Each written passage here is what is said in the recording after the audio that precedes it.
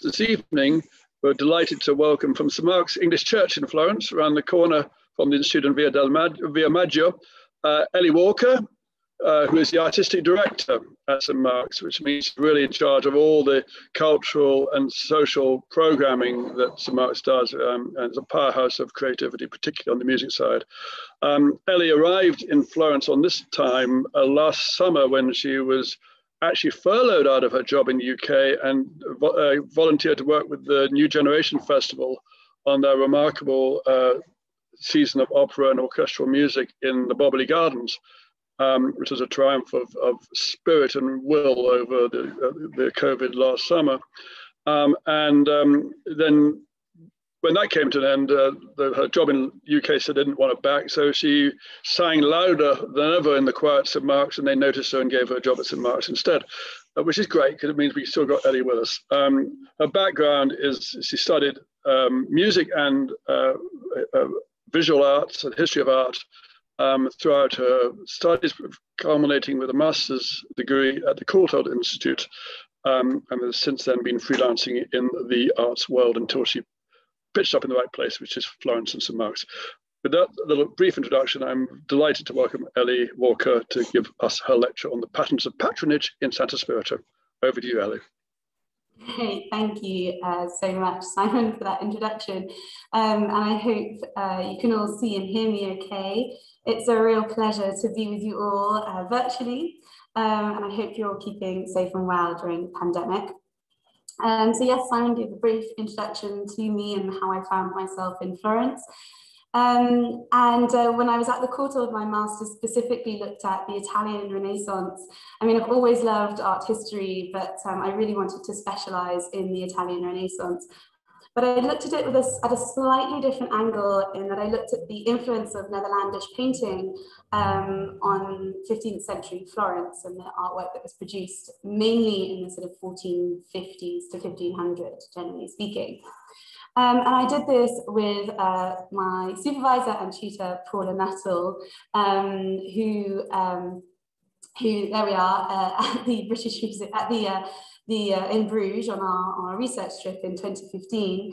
When it came to choosing a topic for my dissertation, I was a little bit overwhelmed when we were told to pick something original for our topics. I thought, oh, the Renaissance, everyone's written everything about the Renaissance already, surely how am I supposed to find something original? And my mind wandered, and it ended up in my favorite area of Florence, which is the Oltrarno, the Santo Spirito in particular, the southern bank of Florence. And I sort of found my mind wandering towards the Church of Santo Spirito and the Nerli altarpiece there. And it was Paula who encouraged me to dig a little deeper and see if I might find something interesting to write about in regards to the Nerli altarpiece. And I found not one, not two, but three altarpieces which took my fancy and have a fascinating story to tell, which I hope you will enjoy hearing about this evening. So the three altarpieces that I will talk about are the Visitation by Piero di Cosimo, which is a wonderful altarpiece that now lives in Washington, DC, and this is the Caponi altarpiece. The Nerli altarpiece, the one that I mentioned before, in its original frame, in its original chapel, so it's really quite special out of all three of them. And the Nazi altarpiece by Raffaellino del Garbo, the Pietà, which is worthy of some attention, I promise you. So these three altarpieces together were in neighboring chapels in the right-hand transept of Santo Spirito, just here. And here they are today. So this is the Lippi altarpiece here, looking beautiful. The Nazi altarpiece by Raffaellino del Garbo would have been here, and the Caponi altarpiece would have been just here. They were all completed between 1480 and 1500. And it was a really interesting time in Santo Spirito for art patronage, because Santo Spirito suffered a fire in 1471, and it was reconstructed by 1482. And all of these altarpieces were painted after that, at a time when the Augustinians, who were running the church and still do, and the opera of the Santo Spirito, the committee, had quite a heavy influence on how they wanted their altarpieces to look. Here you have a sort of mock-up of how they would have originally perhaps looked like. The sort of recipe for a chapel back then would have one long window, one with a crest at the top. The altarpiece had to have a Marian theme. It had to be square, had to have a gilded frame upon the altar, and have a painted wooden altar front, or a paliotto. So you see that in that mock-up that I did. And that's what we see today. There's no altar anymore, but you can sort of imagine it. And interestingly, they could also have a crest on the outside of the church, so you can see as you walk which chapel belonged to which family, and also how close they were to the high altar. So here you have two altarpieces from the northern transept, the opposite transept, earlier altarpieces, and you can see they have this sort of recipe, I suppose, where you have a Marian square altarpiece with the Mary enthroned in the center with the child and saints either side, the sort of Sacra Conversazione that's known as today, with the wooden paliotto in front. Botticelli tried to do something a little bit different. He replaced the wall behind with that sort of hedge foliage that looks like 3 panels. But nonetheless, they were all kind of a bit generic, to be honest, they're all beautiful, but they're all a bit sort of samey. And if we sort of cast our minds into the 21st century to Italian fashion that is still so brand focused today, 15th century art patronage in Florence was also very brand focused, or should I say, their appearance was everything. How families appeared to the public and other leading families in that area was so important. You know, whether they had the latest artists or the latest trends. And for those of you scholars among you who are listening tonight, I apologize when I say that art patronage was sort of like a prototype for Instagram. Stick with me here. Here you have your Instagram post set up. And Instagram today is all about images. But in the 15th century, your hashtag trend came in the form of Netherlandish styles, Netherlandish motifs. And your image, instead of it being a selfie on the top of Palazzo Vecchio, would be your altarpiece. And yes, this is massively oversimplified, I get it, but it's not actually as different as you might think. So let's move on to the first altarpiece, the Capponi altarpiece by Piero di Cosimo. So who were the Capponi? The Capponi were an old leading family of the Drago Verde district, which is a district in the Oltrarno. And their lineage goes back to the 1260s and 70s. And in the 15th century, they were expanding their political base into Santo Spirito. And this altarpiece is the first of the 3 that we're discussing tonight that was painted. I have here a genealogy, which I put together, and I don't mean to intimidate anyone. We only need to focus on 2 characters. This is Gino de Neri Capponi and Piero di Capponi, his firstborn son. So Gino was a businessman, and he really established the wealth of the family. He set up 5 businesses for his 5 sons, both in Italy and abroad. He was a wool merchant, a silk merchant, and also worked in banking.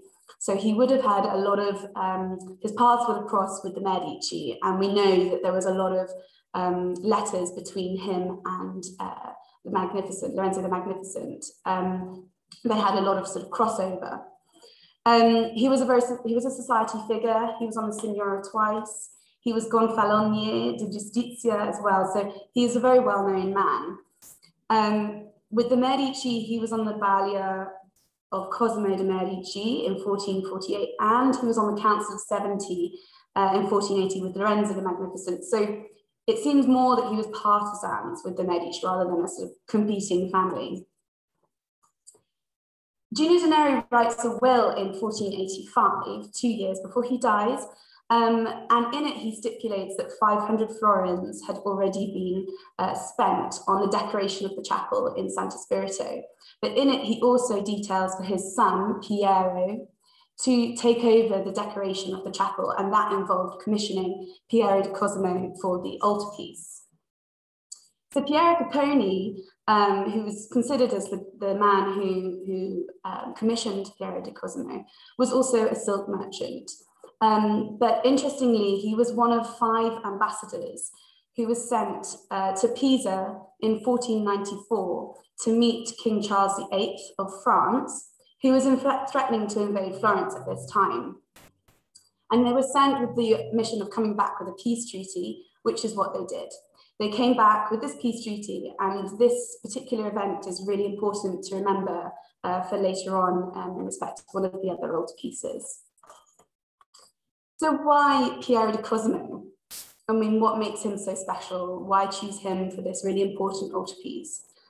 Well, if we met him today, he probably would be a bit strange.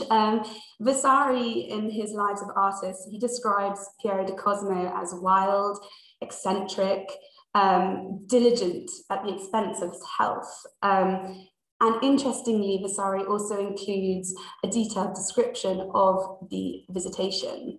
So here's the 15th century Italian. I won't expect you all to read it. Here's the translation. And I think it's really lovely because he picks out some really, really lovely details. For example, St. Anthony, who is reading wearing a pair of spectacles on his nose, a very lively figure.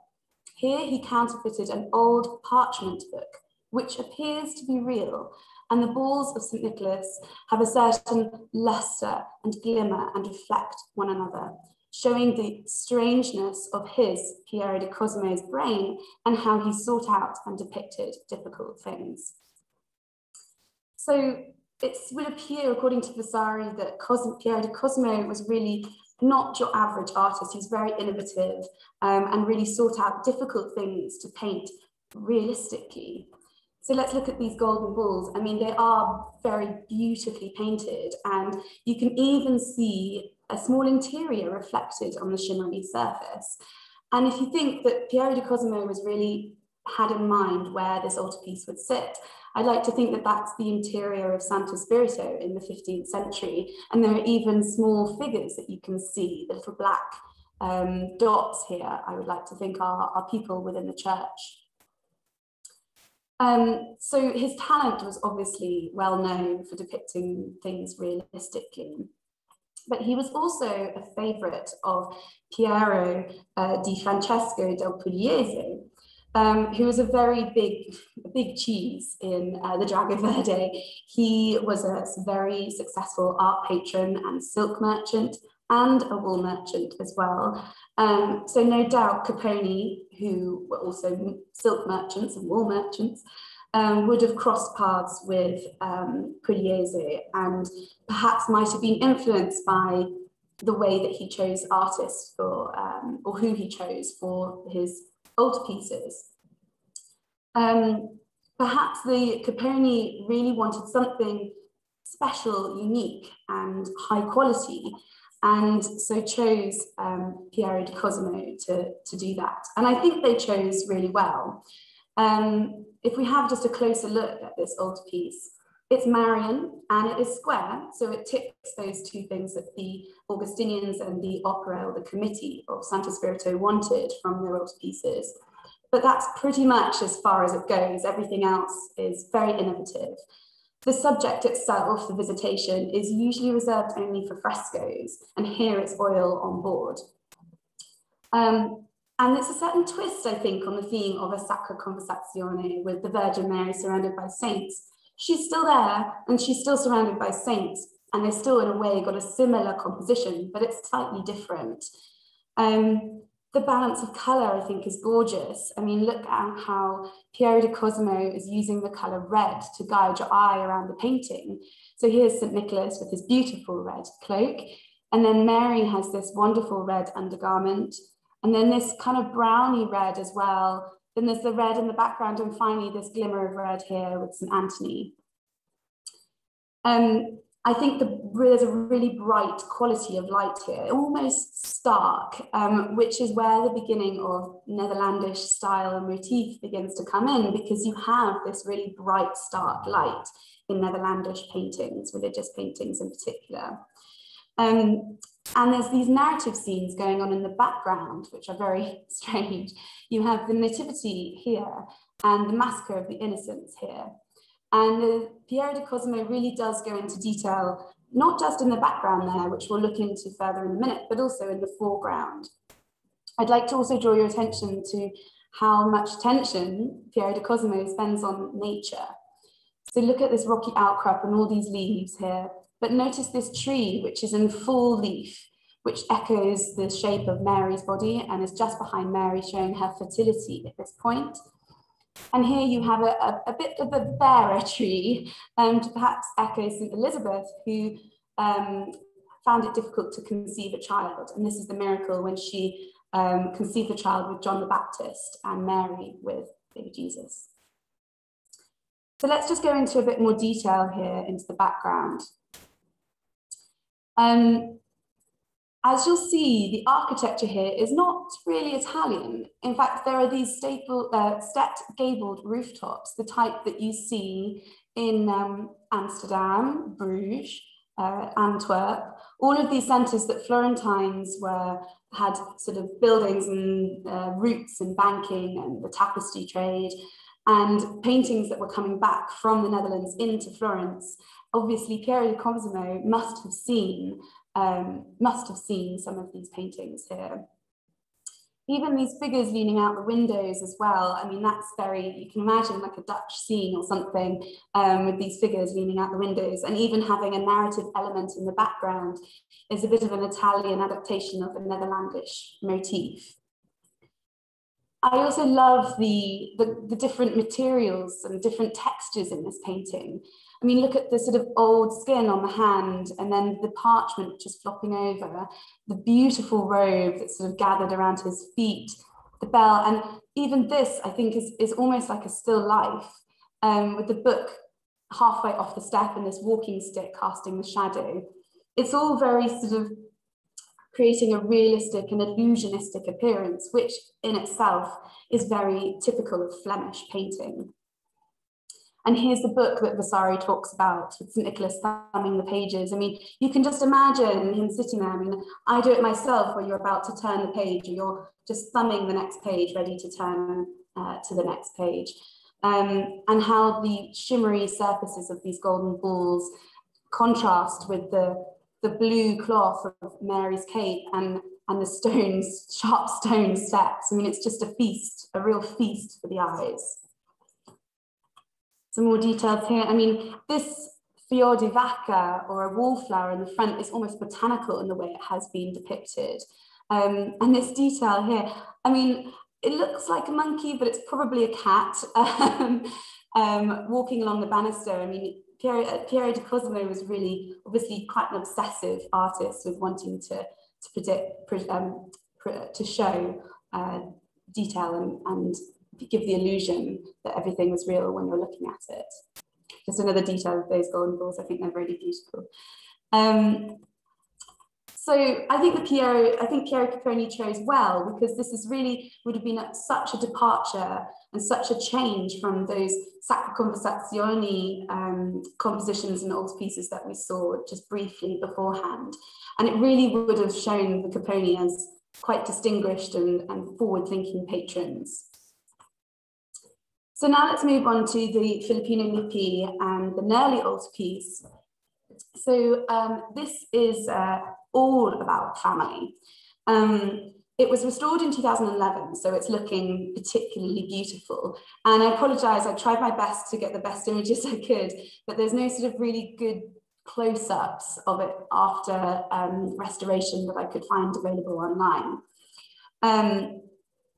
Here you have Mary with Christ and John the Baptist, St. Martin here and St. Catherine, and the family patrons here, Tanai Nerli and his wife Giovanna.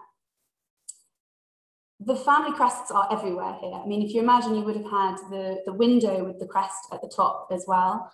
These two crests at the top of the pilasters. And interestingly, crests down here too. And these crests are particularly interesting because here you have the Caponi, the Nerli family crest. And here, it's difficult to see, you have to see it in real life, the Caponi family crest. So you have the maternal and paternal family crest because Giovanna was originally a Caponi. So she was aunt to Piero, who commissioned the Caponi altarpiece, the Visitation. So here you have Piero Caponi's aunt. So there's blood relations between the Nerli family and the Caponi family. Also, Giovanna, in my eyes, is a heroine because she had 15 children and she still was able to walk. I mean, what an amazing woman. But here's a sort of very limited Nerli family tree.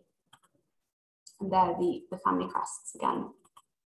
So let's just take a closer look at these portraits, because I think it really shows Lippi's skills in portraiture. So here you have Tanai Nerli, the patron, who is really beautifully portrayed. There's such a soft rendering of the shadow on his face, and he's quite dynamic. He's looking up, he's engaging with the Holy Company who are in front of him. That hand raised, it's almost like he's just raised his head from prayer and is really looking and seeing the Virgin Mary in front of him. And then Giovanna, on the other hand, is slightly more static. Yes, she's in profile and she's on her knees praying. But this kind of depiction of a portrait of a lady of her stature is very appropriate. She's shown as a devoted Christian wife, looking at Virgin Mary, but perhaps not seeing the Virgin Mary maybe as much or as vividly as Tanai is there. And it's worth noting here that it's unusual, in fact, unique in Santo Spirito to have these two portraits. There are no other altarpieces at this time that had portraits of patrons. So that in itself would have looked very, very different from what came beforehand. The portraits of the saints as well, I think, are really quite beautiful. St. Martin here, look at the way that Nerli has included that vein on his head and the soft rendering of the skin. And you can see that he's really taken a lot of trouble to create a very human saint. And this is a drawing from the Louvre of Tanai. There's been some discussion as to whether it's St. Martin, but I think that profile is much more Tanai Nerli. But obviously portraits were very important on show, very, very much wanted them to look like the patrons. And here's the connection between Piero di Cosimo and Filippino Lippi. There isn't any actual documents that link the two artists together, but if we look at this example here, there's undoubtedly a link between the two artists. On the left is Filippino Lippi's Bach Madonna, and on the right is Piero di Cosimo's Madonna and Child. And you can see by the position of Mary, the child, look at how he plays with the scripture as a child would, scrumpling up the pages, that sound that it would have made to a young child. And even her hand that softly cradles his lower knee is the same here. And interestingly, this background, this view into the distance, which itself is a very Netherlandish trait for Netherlandish portraits. Interestingly, this is also in the Nerli altarpiece. So this image, you only really need to concentrate on the blue line here, which is the original line of the composition, which is the same as the Nerli here, the Lippi here, the same position of the Virgin Mary. But then he changed it at a later date to have her looking towards St. Catherine, possibly to better frame the background here, which we'll go into in a few minutes. Lippi was also a favorite of Pugliese. Here he is cropping up again, this famous art patron of the Drago Verde. And there's a beautiful double portrait here of the two. Here's Lippi himself and here's Pugliese. I mean, perhaps Pugliese recommended Lippi to the Nerli family. The Nerli family were also silk merchants, again, all within the same community of Drago Verde. And it was a small community that was known to be quite fiercely independent. So perhaps there's a certain element of protecting their own and suggesting artists to the patrons of their own district. But there's also an interesting pattern that crops up between the artists who have already had paintings, already had old pieces commissioned in this church, and the later old pieces in the 1480s and 90s. So here on the left, you have Cosimo Rosselli, who was the master to Piero di Cosimo. And then you have Botticelli here, whose altarpiece was in the northern transept, who was master of Filippino Lippi. And finally, you have Filippino Lippi, who was master of Raffaellino del Garbo, who's the final altarpiece that we'll come on to just in a minute. I mean, perhaps these links were to ensure some kind of stylistic continuity. Who knows? But there's definitely this pattern here, which is, I think, quite fascinating. So let's look at these two altarpieces together. I think they really beautifully complement each other visually. Both of them have this stage-like smooth foreground with some still life details. I mean, you'll have to go and see the altarpiece yourselves when you are able to come back to Florence, because this cartwheel here, I mean, the splintered wood is really amazingly portrayed. And this shelf up here with the bishop's mitre and the book, these sort of still life elements are echoed as well in the Piero di Cosimo. And again, the use of red, look at how Filippino uses the use of red to guide your eye across the painting. Even this little bridge of red here with the figure in the background, that I will come on to, and finishing here with St. Catherine. It's such a rich display of colours, which goes so well with Piero di Cosimo. But most importantly, of course, are the Netherlandish traits. We've mentioned the still life details and possibly also the light here, the light, clear, crisp light that you also get in Piero di Cosimo. But interesting, the background with these towers and these blue hills and the green vegetation in the background is very similar to Netherlandish paintings from that time, such as the Hans Memling and the Dirk Bouts here. But this background scene is worthy of a little bit more attention. There's a lot of scholarship on this scene, and I can't even dream to go into the middle of it, but basically what we're looking at is likely to be Porta San Frediano of Florence, and this is likely to be Tanai Nerli himself in a red ambassadorial outfit. Because interestingly, Tanai Nerli, the patron of the Nerli altarpiece, was also one of the 5 men that went on the 1494 ambassadorial mission to Pisa to get the peace treaty with Charles VIII of France. And actually, there are more links with this painting and that ambassadorial mission in the choice of saints. Because to begin with, when you look at the painting, the choice of saints is perhaps a little strange. St. Catherine and Giovanna, there's no sort of immediate name relation there. The same with Tanai, whose real name was Jacob or Jacopo. There's no sort of immediate relation between him and St. Martin. But when we think about what the saints perhaps represent, it becomes a little clearer. St. Martin was the patron saint of France, and St. John the Baptist down here is the patron saint of Florence. These are the 2 cities that were involved in the peace treaty. St. Catherine represents the actual day the treaty was formally signed on the 25th of November, 1494, which was her feast day. So actually the whole altarpiece is pointing towards this diplomatic mission and how important it must have been for the Nerli family at the time, but also connects the Nerli family with the Caponi, their blood relations, the chapel next but one. So visually, this painting is connected to the Piero di Cosimo, and actually, you know, physically in the choice of saints and the referencing the diplomatic mission, it connects to the Caponi. So these really strong ties with the Caponi. Yes, the composition perhaps is a little bit more traditional in that it looks a little bit more like the altarpieces that we saw beforehand, but it still has these Netherlandish traits which run throughout it, which makes it very, very unique. And so finally, this is the Nazi altarpiece by Raffaellino del Garbo. A bit of a mouthful, and perhaps not your household name, but you'll see that he really is the final piece in the puzzle and fits beautifully like a sort of Renaissance sandwich between the two other altarpieces. So who were the Nazi? They're a little bit more elusive, but they are nonetheless a very important family of the Drago Verde district again. And the only two we really need to remember is Bernardo and Filippo Masi, who are likely to have commissioned this altarpiece. Who was Raffaellino del Garbo? Well, he was important enough to feature in Vasari's Lives of Artists.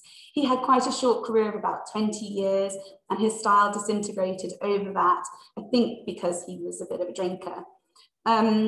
But there is some confusion about him because he has 10 different names. But all we really need to concern ourselves with tonight are number 2 and 3, because you'll notice a name that is perhaps recognizable, the Caponi, and here Caponibus, which is the Latinized version of Caponi. So the story of Raffaellino del Garbo is that he was actually adopted by the Caponi family.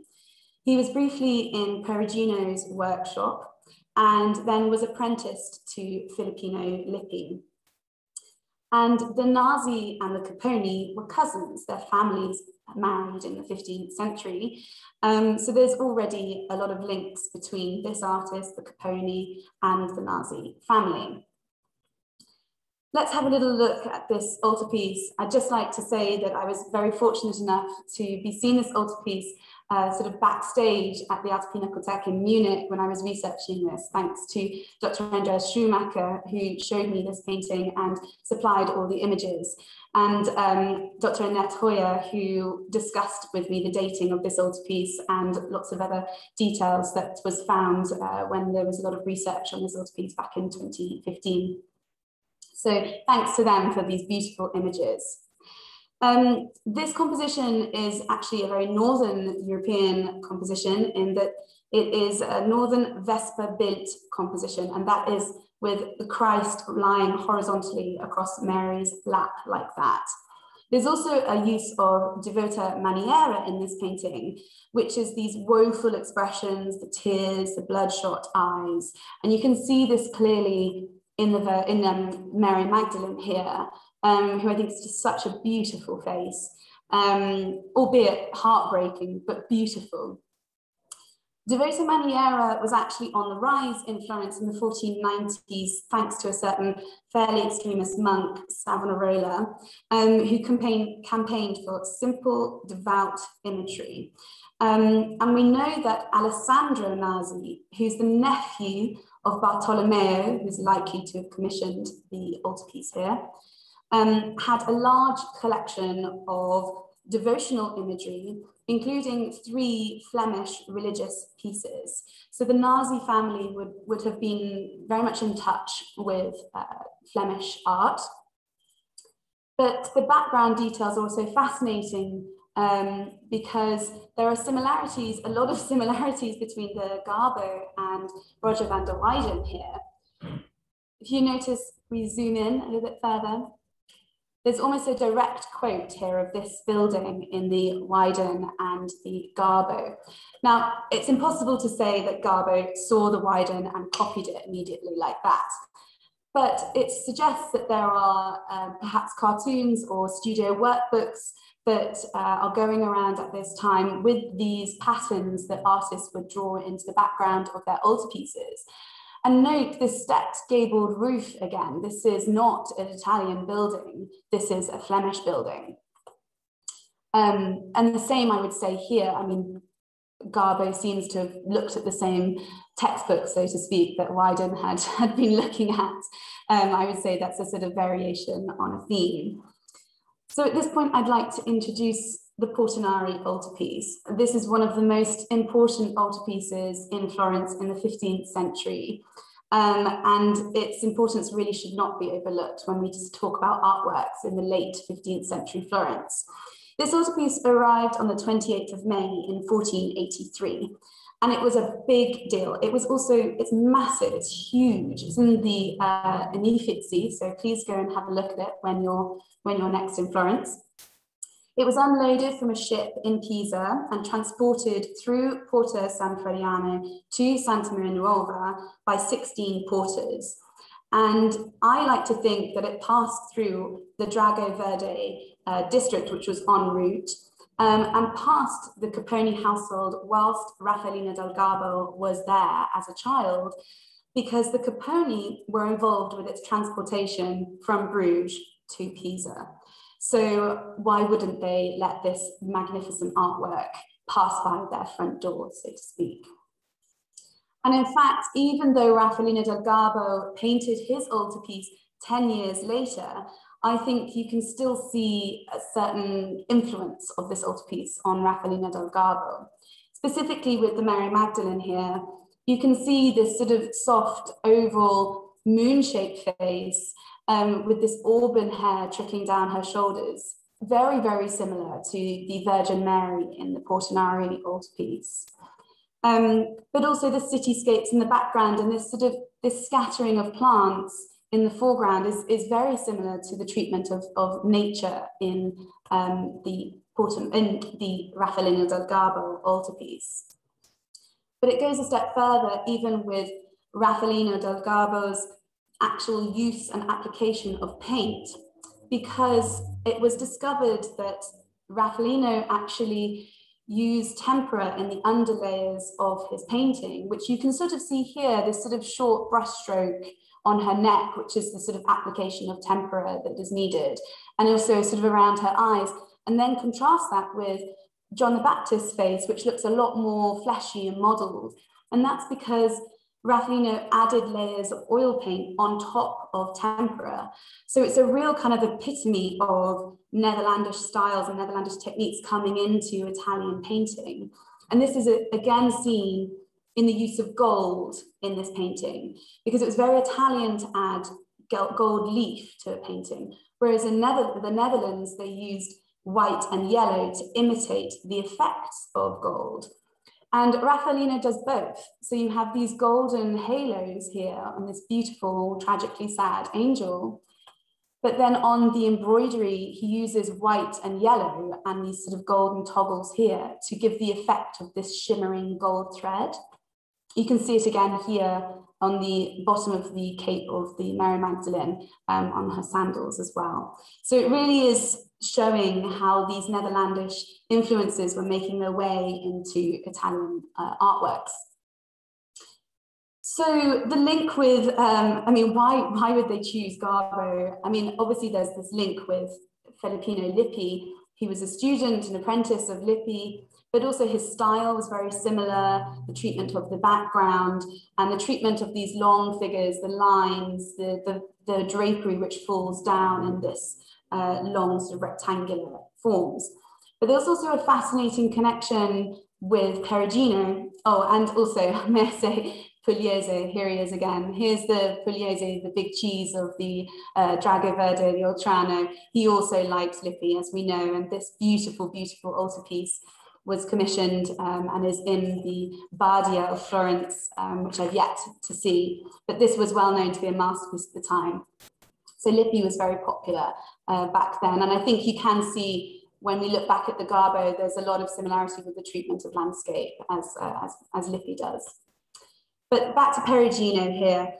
Perugino, obviously, Raffaellino del Garbo was briefly in his workshop, but the Nazi actually had this painting here commissioned for their church, for their chapel in Cestello.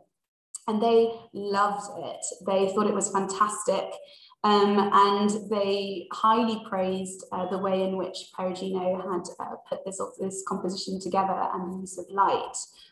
And when we see Perugino's Pietà, it's almost identical to Raffaellino del Garbo's. It's almost like Raffaellino has taken the sort of a copy and placed it into this external nature, into this external scene. And what is fascinating as well is that there is a drawing by Perugino which has this Pietà in the outdoors, I mean, whether Raffaellino saw this, it's very difficult to say, but we know that maybe there were plans for a painting that Raffaellino perhaps was able to see. Again, here we've got Raffaellino del Garbo's Resurrection here, and Perugino, so his style was clearly imitating this artist as well, a popular artist with the commissioning family, the Nasi. So, you know, Raffaellino del Garbo combined the styles of two favored artists of the area and of his family. He was able to include these Netherlandish styles and motifs in the background, in the detail to nature, in this devota maniera style. And he's really establishing his reputation with this altarpiece because it was the first big commission that he got. And it sort of worked because he got 3 other commissions from families in Santo Spirito for their altarpieces after having seen this piece. Perhaps Raffaellino was also impressing the Caponi, his adoptive family, who were just in the chapel next door, and therefore also linking himself with the Caponi and the Nasi, linking the families together. And also he knew he would be next to his master, Filippino Lippi, so he had to sort of come up to scratch next to the master that was Lippi. So these 3 altarpieces, I think, really beautifully visually connect to one another in this little corner of Santo Spirito. And it's a really unique time because after 1500, there was a new opera, a new committee, and an aesthetic shift. And so everything changes after 1500. And so this collection of paintings is really very special. I guess the pattern of patronage, so to speak, is more communal and supportive rather than competitive, as we might expect, at least in this example. And I would even go so far as to say that it's really the Nerli and the Nasi, i.e. the Lippi and the Del Garbo, that are seeking to emulate the Caponi here in this beautiful, beautiful altarpiece. And by doing so, they really distinguished themselves and connected these 3 families together. And I think the connecting thread, as well as the use of colour, is this Netherlandish flavour that is really strong in all of them. I think that's about time, but I hope you have enjoyed my presentation. It's been a real pleasure going through all these images with you. And if you have any questions, please fire away. Thank you very much, Ellie. If you want to unshare, then the thumbnails can pop up and we can invite people to switch on their videos if they want to see us and be seen. So I've just changed GP practices as well because Okay, very good. And so as is our practice, there's 2 ways to ask questions or make comments. One is in the chat, and we've already got a couple. The other is simply to unmute yourself and raise your hand. There's some you got. Okay, it's the way I'm seeing it. Don't worry. Okay, so in the chat, we got the question from Gwen. How did the second 2 altarpieces end up outside of Santo Spirito in Florence? How did they? What happened there? I'm not entirely sure of their journeys, but one did end in Munich and one ended. I think the Munich story. I think the Raffaellino del Garbo was in the family until the 1600s, and then it was given to a German family, and then ended up in the Alta Pinakothek, from what I remember. I'm not quite sure of the journey of the visitation to America, but it would be one that I would perhaps look into for further research. I hope somebody paid a lot of money for it to keep the church roof on. Another question coming in earlier from Anna Pelagotti, referring to the background, I think, of the Filipino Lippi, I think she was talking about. Said, could it be a real city? So the background of the Filipino Lippi is, I think, supposed to invoke Florence, Porto San Frediano. But the backgrounds of the Visitation and the Raffaellini del Garbo are imagined cities. They're not a recognizable city. They're sort of fantastical. Yeah. Graham, you have your hand up, so please unmute and fire away. Thanks for a fascinating survey, Ellie. In the Capponi altarpiece, The Visitation, St. Nicholas is holding a book and St. Anthony is holding a parchment. Did you know what they are? Yes, so I don't know what the parchment, what he's writing, but the book is a passage from the Bible, and it is legible, and I can send those details on the presentation afterwards if Simon would like. But there is a passage that is legible from the Bible. Yeah. Before we take the next question, I'd just like to take the opportunity to welcome the Reverend Nick Fisher, who I see is with us, to Florence. Nick, who I've yet to meet, so it's hello, Nick, and I'm Simon, has arrived quite recently to be the vicar or chaplain of St. Mark's Church for the next several months. So you're most welcome, and I'm sorry we can't see more of you in person at the moment, but hopefully things will improve as the summer comes through. So that's Nick Fisher at the top there. Okay, other questions or comments? As I say, you don't even have to put your hand up. You can just unmute and speak.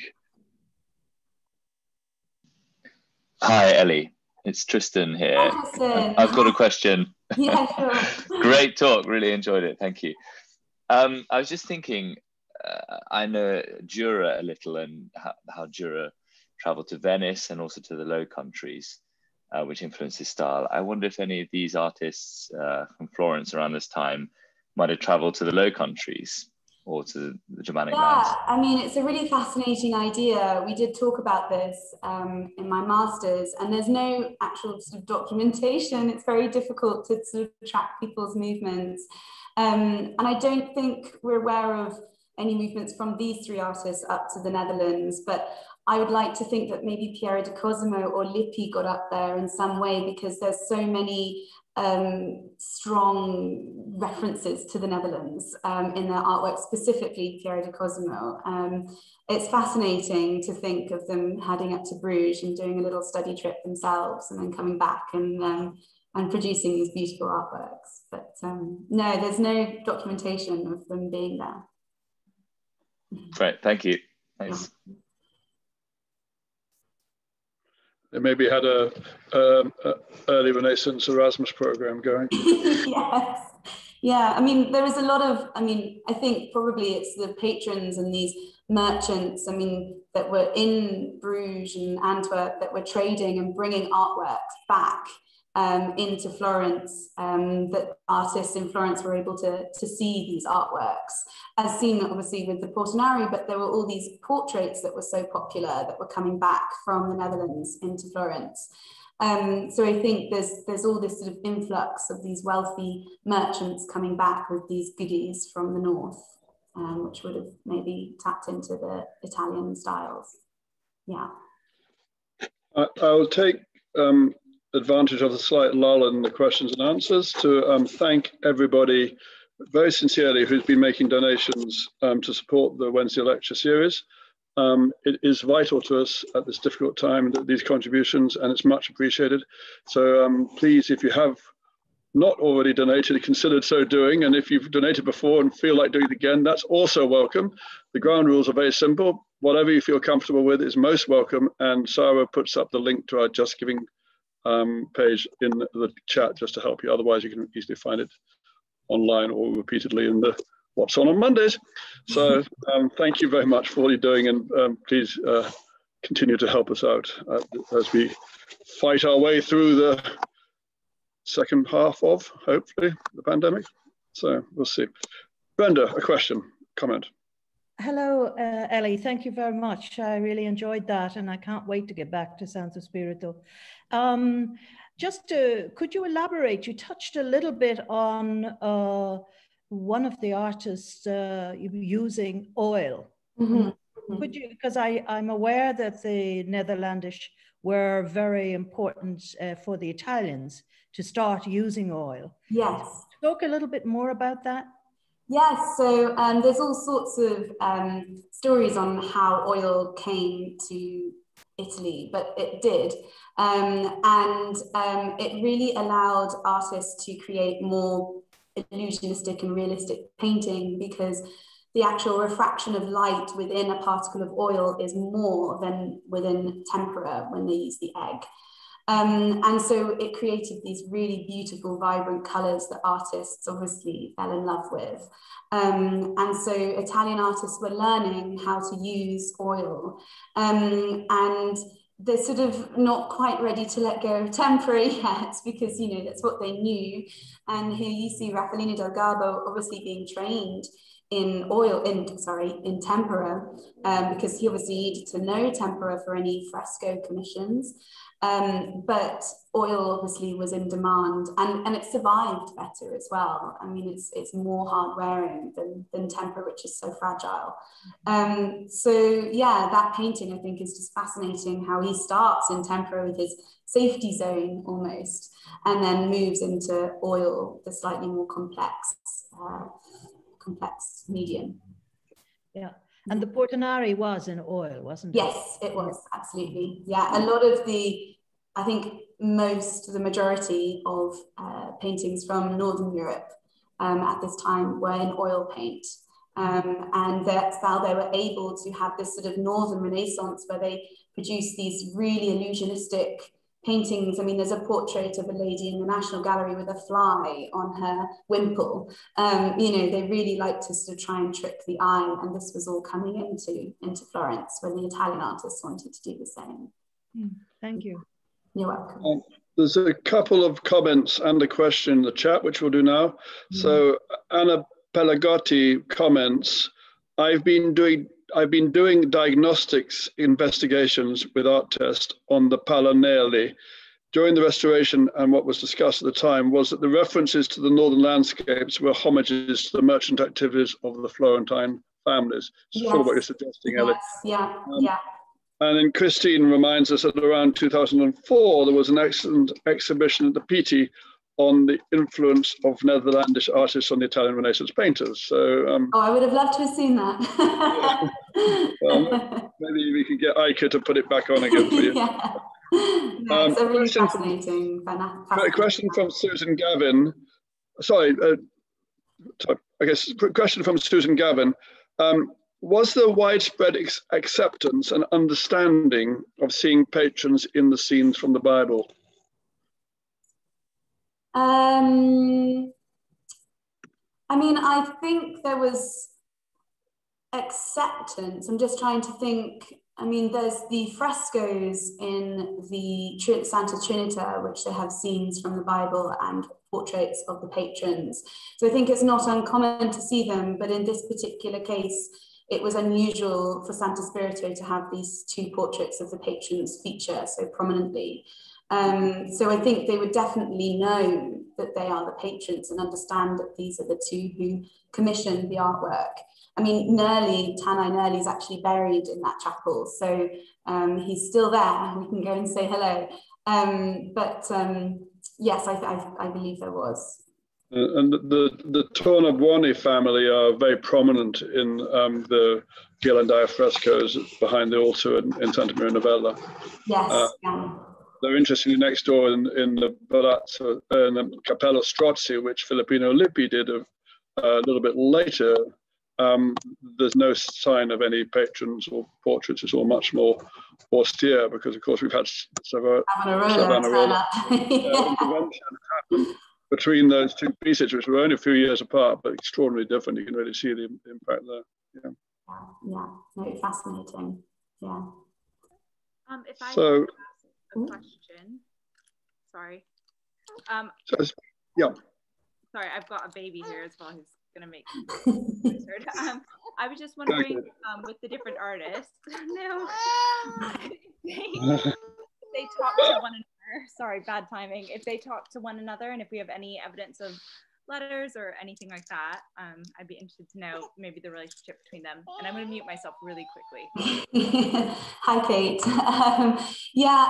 There's no documentation between Piero di Cosimo and Filippino Lippi. There's nothing that survives, but I think they must have been aware of each other's work. They were both competing for patrons in the same sort of district.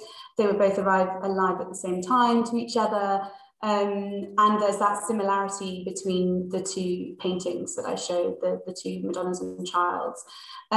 So there's no literature between them, but then obviously Raffaellino del Garbo was a student of Filippino Lippi, so they would have very much been in touch with each other and learning from one another. Well, Raffaellino del Garbo learning from Filippino Lippi, so definitely between those two, yes, yeah. Yeah. Good to see you introducing the baby to the nation's family, Kate. Any more? Just one small thing. I'm not too familiar. Where exactly is that district? Where does it extend? I think I'm not entirely sure myself. I think it's sort of, if you're standing in Santo Spirito, I think it's the area to the left. If you're looking at the church, it sort of extends to the left towards Porto San Frediano, that kind of area of Santo Spirito, of the Oltrarno. Okay, thank you. Penny Howard reminds us that the Masaccio in Santa Maria Novella also has donors on the fresco of the Trinity. You'll find them around if you keep your eyes open. Sometimes very it's quite crop up every now and then. Okay, any more? Or are we getting to the time where we want to thank Ellie very much for her wonderful lecture? Ellie, in the chat, there's all sorts of people. Yes, I'm seeing everything pop up. So I think you can consider it's been a triumph, and thank you very much indeed for that great contribution to the Wednesday lecture series. More to come through the rest of the spring and into the summer. So stay with us, and look forward to seeing you all next week. And don't forget to sign up for your medieval art history seminars as well. If you want to get stuck into that, that's all starting next week too. All right, folks, thanks very much on behalf of everyone, Ellie. It was a great talk, well done. And lovely to see you all tonight, and see you all again soon. And one day, again, in presenza a Firenze. Okay, guys. Good night. Thank you. Bye.